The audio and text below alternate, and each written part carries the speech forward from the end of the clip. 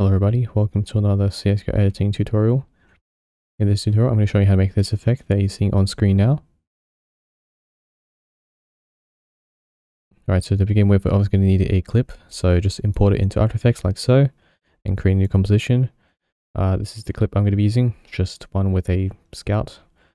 And I'm not going to do the entire clip just to save a bit of time, so I'm going to cut it there, like so. And now there's a couple ways to do this. You can either mask it manually with the pen tool and trace around the weapon that you want to have glowing, or you can use the rotor brush and rotoscope it, which is what I'm going to be doing because it's a little bit easier since if you have the newer version of After Effects, the program will just automatically do the rotor brushing for you.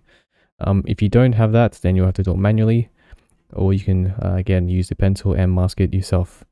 Alright, now to do the rotor brush method, you need to duplicate the clip and just double click on it like so. Go over to the rotor brush tool and then you'll see this green circle.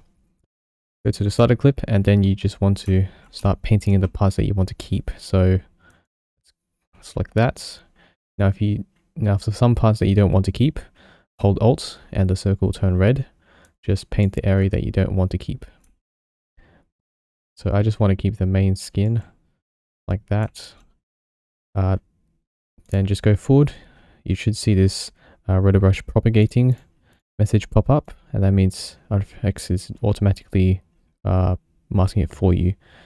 Now it's not perfect, so you'll need to go through and manually do it as well. So it's a little bit time consuming, but it's probably worth it to do that.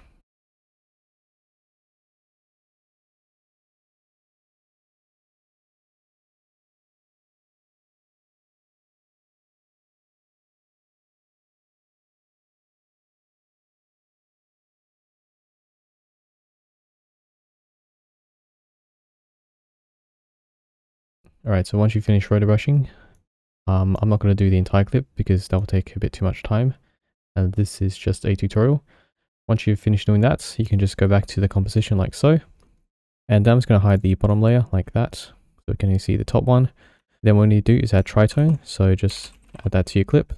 Now this little search bar is a plugin called Effects Console by Video Copilot. It's a free one and I'll leave it in the description. And the bind is Control and Space. So just press Control and Space and you can search the effect, and it makes just using After Effects a bit easier.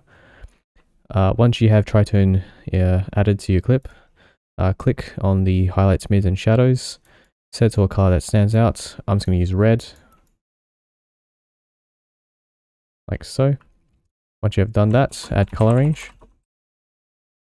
Set color range to be above tritone. Then what we need to do with color range is just use the inkjet tool. It's like the red, whatever color you put in.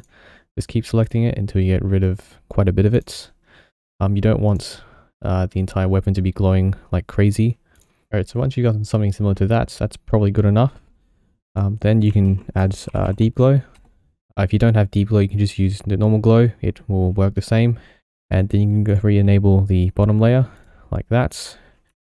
You can obviously add hue to change the color of it if you wish to do so. So I'm just going to put a green, and then there you go.